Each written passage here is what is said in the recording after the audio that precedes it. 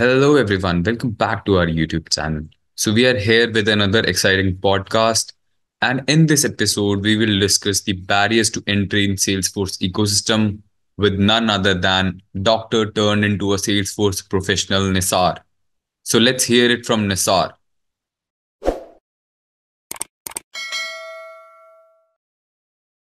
Okay, so Nisar, can you please introduce yourself to our audience? Hey, hello everyone. My name is Nasar. Uh, I have been in the Salesforce ecosystem for 7 years now. I have 25 Salesforce certifications at this point of time, and I have got the Health Cloud accredited professional as well as the Public Sector Solutions accredited professional as well. In terms of certification, I'm a five-star ranger, and also, I work as a solution architect slash technical architect. I wear multiple hats on different clients.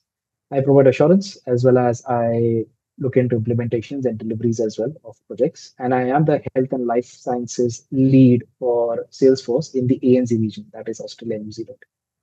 The fun fact about me is that I'm a qualified doctor as well. I've done my bachelor's in medicine and surgery way back in 2010, and then I transitioned into Salesforce 7 years ago. Yep. So that's how I connect the dots. That's the reason I'm the health and life sciences lead in Salesforce.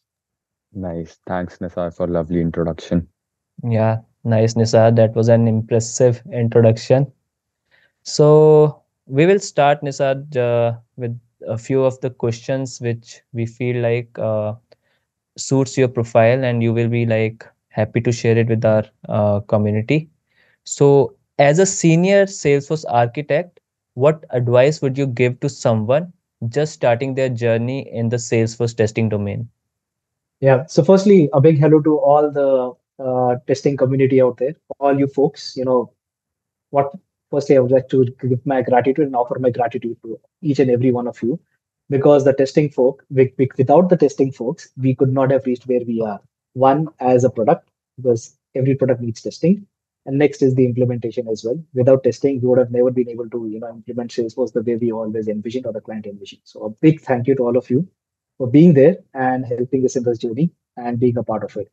And that's a good question. So basically, just to play it back, you just want to understand, if somebody's starting their journey in Salesforce from a testing perspective, what is it that you should be interested in, right?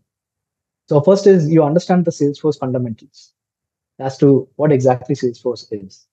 Is it a CRM? Is it an ERP? What is it, right? It started as a CRM way back, but then it actually came a long way. So understand the fundamentals, understand the object model, the fields, etc., and the phases of automations. And it's not a pro code platform. It is more clicks over over coding. So that is the fundamentals of Salesforce. Also, you have to learn the best practices when you are testing Salesforce.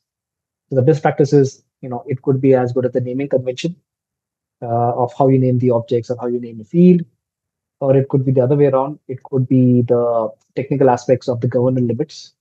It could be something like data skew. Again, I'm just naming best practices. Like, you can't have more than 10,000 child to a parent relationship, which again, ties back to my first point, which is around, mastering the fundamentals of Salesforce.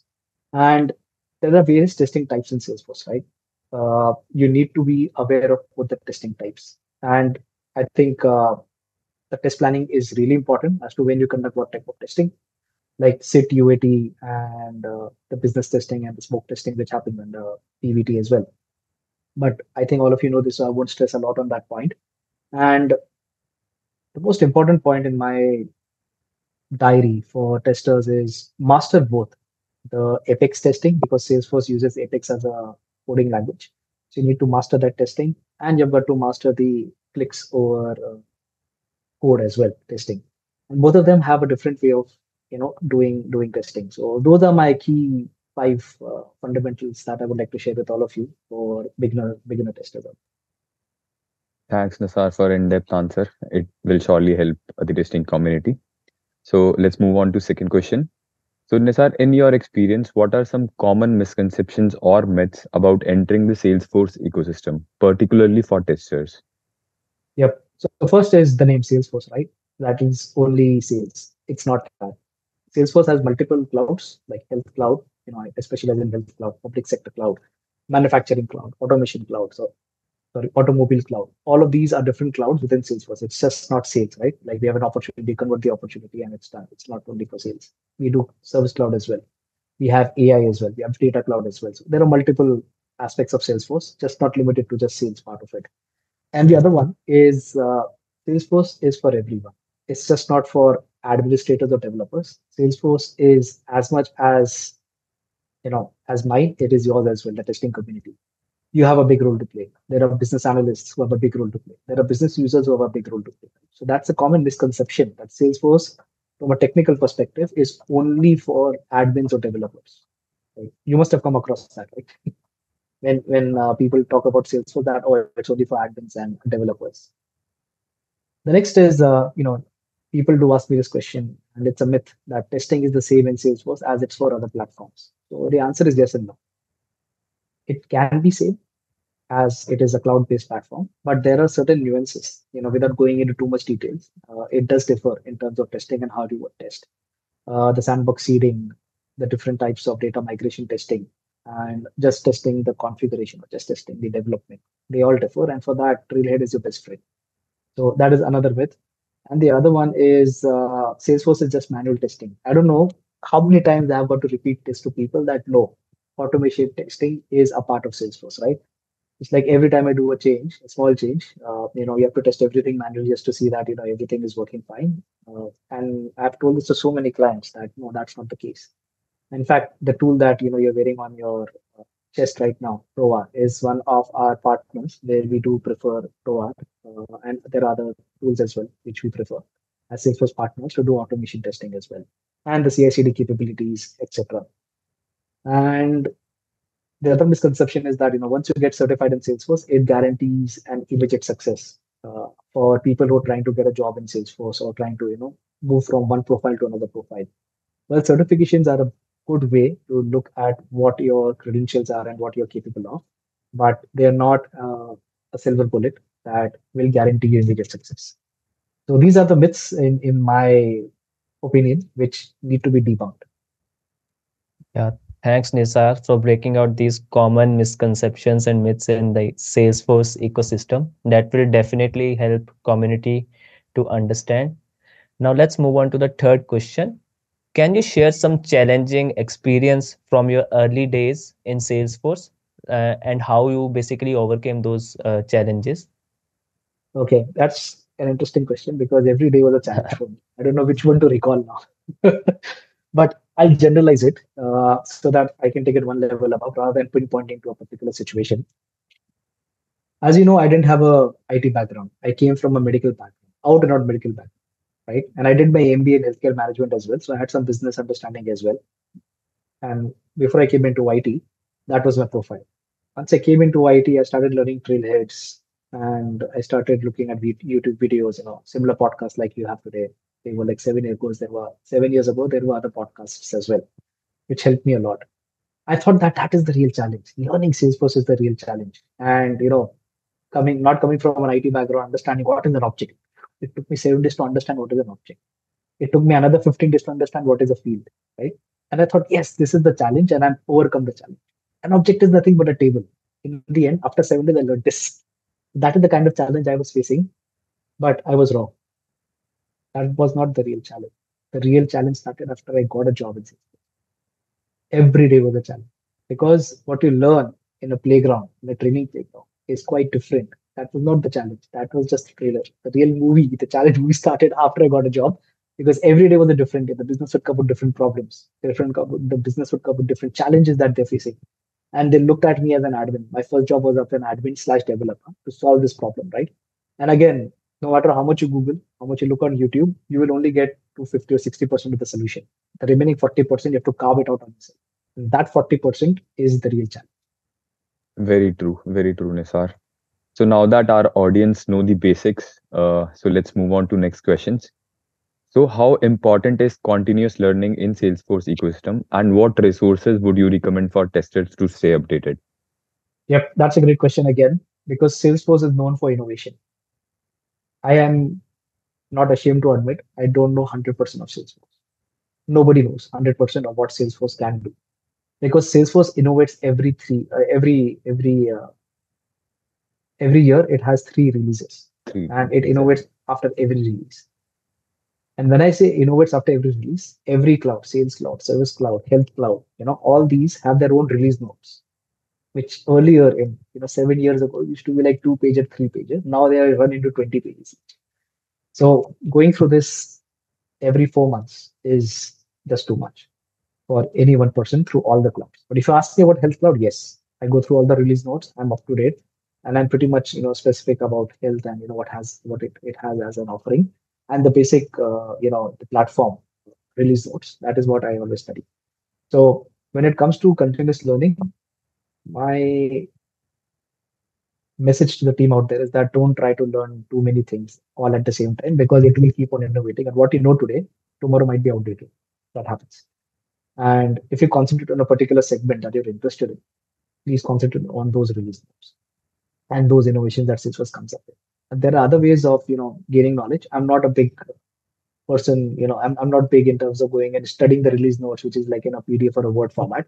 I love watching, summaries put up by YouTube bloggers as well as, website bloggers.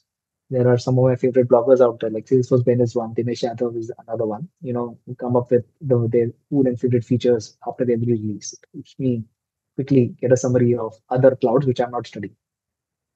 The other thing is best practices and patterns. I've already spoken about it, so I won't repeat this, but it is really important to be across all the best practices and patterns uh, with updated releases and the release notes. And they keep on changing, because as Salesforce is maturing as a platform, the best practices tend to change. Okay, what was true as a best practice 7 years ago may not be true today as a best practice. So in certain situation, for example, coding was the best practice then for a situation which was not solvable using config. But today, using config, you can solve that problem. For example, epic sharing, which is now possible using flows as well. So keeping yourself updated on the best practices is also something that you need to look at from a resource perspective. The other thing is emerging tools and technologies. Again, there are other tools which are available as an app exchange product on Salesforce. Have a look at it. And those are important resources, because today what you can build custom tomorrow can be bought off from a platform like app exchange, where build versus buy, you can simply buy and have licenses where there is less upfront costs, and you can simply go ahead, you can start using it. The same applies for testers as well, right? Because it's not easy to test a managed package which is available on app exchange. I'm not sure if I'm making sense. I'm using too many technical terms here, but just like Apple has iPhone store app, I don't use iPhone, but it has an application App store. Store. Yeah. Android App Store, and Android has Google Play Store. Similarly, Salesforce has App Exchange. So you have to be aware of the different applications out there, especially for testing. There are many testing applications out there.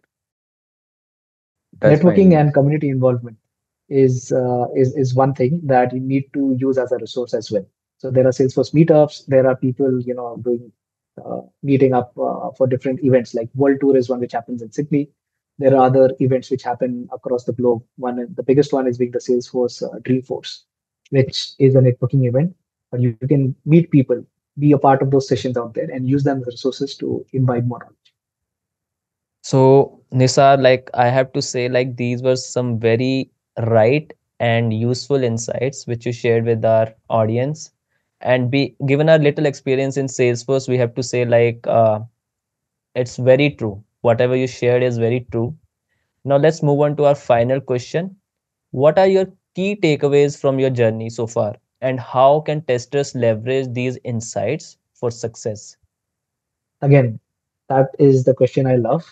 The key takeaways. So when I entered the IT ecosystem, right? I'm just not talking about Salesforce, the IT ecosystem. And of course, being an architect, I have to work with different technologies as well, where Salesforce is in the middle, and there are other technologies that can be integrated. I always had this misconception. I should have brought it up in the misconception question as well. It was more about it is about coding, IT is about testing, IT is about delivering a user story. What I learned, or what the key takeaway is, that we are here to solve a problem for business. Why would business spend money to see you solve a user story? No. You're solving a problem. The key takeaway for everybody out there, let it be an architect, especially the testing community, or an admin or a developer, is that you are a problem solver. You need to understand, key takeaway again is you need to understand where you fit in the ecosystem and in the big machinery. What cog are you, and where do you fit, and how do you contribute to the bigger success of the business challenge, of the challenges that the business is facing? Am I making sense? Of Have that course. problem solving ability within you, which we all are, right? Don't stop looking at it from a microscopic perspective that I'm here only to test this particular story. No, that's not the case. If you work with the team in a collaborative way, you understand you're solving a huge problem for business. For example, the patient management system, booking appointments for them and sending out the right, information to them on regular basis, reminding them about appointments. After the appointment, a survey is sent to them. So they have a good experience, as well as medication management and reminders to them. Imagine if the tester doesn't test this properly, right? Is it because the story did not mention? The story might be missing these details, right? Some details might be missing. As a tester, key takeaway. As an architect, key takeaway. See, the business process is not broken end to end. And I think testers have always opened my eyes. Whenever I used to develop in my early days, and even today, when I architect solutions, right, testers are the people who open my eyes and expose me to my blind spots. So the key takeaways, yes, a huge applaud. I started off the podcast with saying that gratitude to you. Exact same reason. The key takeaway is that the testing ecosystem plays a very important part in the Salesforce ecosystem and a very important part of the big machinery in solving complex business problems. So thank you. Thanks, Nisar. Thanks again for sharing this lovely information with our audience. I'm sure that it will help a lot of people out there. So, before we end our podcast, any last piece of advice? No, not really. I think we covered a lot in the last 15 20 minutes, but a big thanks to Tarun and Jatin for reaching out to me, making this possible, and I could share my message, whatever I wanted from a Salesforce ecosystem perspective. I hope it was valuable and I could add more value to your day-to-day life and to your personal and professional life as well. So thank you. Of Sure, course. Nisar. Thank you very much. These were some great insights, and our audience will love it for sure. Thank you very much. Thanks again, Nisar. Thank you.